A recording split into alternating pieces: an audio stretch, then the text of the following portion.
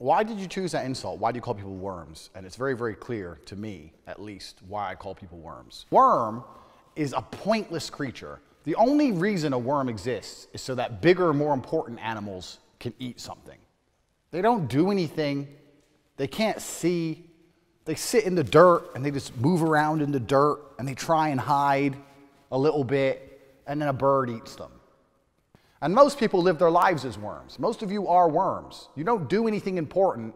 You're just living in your shit life, living your little dirt, just sitting there wriggling, hoping an eagle doesn't come along to fuck you up. And if an eagle did come along, you couldn't even defend yourself. A worm has no claws. It hasn't even got, like a skunk can spray smelly piss or something. A worm has zero defensive mechanism. A worm is absolutely and utterly useless. I've never heard of a story of valor that involves a worm. People use animals as insults. They'll say you're a bitch, which is a female dog. I don't think a female dog is that insulting to be. I know female dogs. You can have a female police dog that will charge at bullets, or you can have a fire dog that will run in a burning building. What's so wrong about being a female dog? A dog can do something. Being a female worm would be much worse. Are there even female worms? Are worms so shit that they don't even have genders?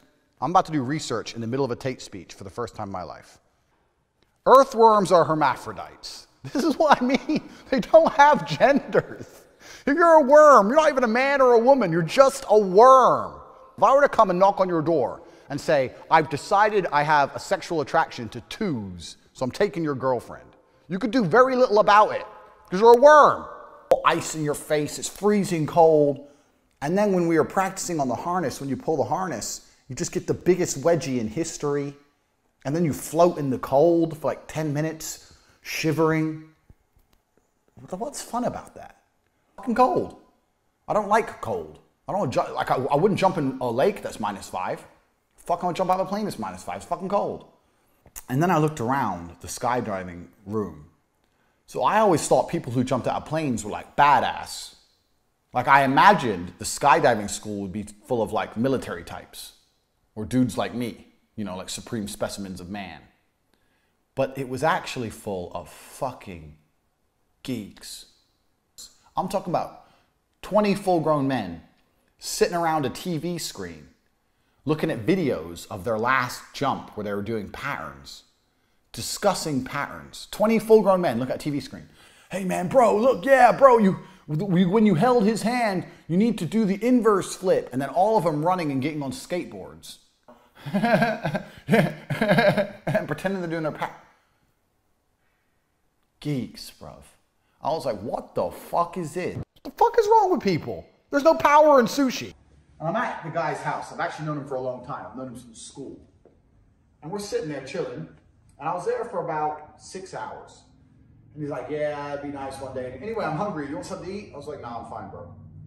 So he gets his ass up. He's a full-grown man. He starts to cook himself something to eat. And everybody knows the age-old adage, time is what? Money. Money! That's right, time is money. You're gonna spend time preparing food. The last thing you should be doing with your time is cooking. I can't think of a lower ROI activity. Ooh, an onion. Well, let me get the onion. I'm gonna start cooking. Fridge, ooh, an onion, and some lettuce. Now, get a knife, get my knife, cut my onion, start to cut my onion. You're broke! You're fucking poor! Watching Gordon Ramsay, obviously. Eating fucking gummy bears because I'm the top G.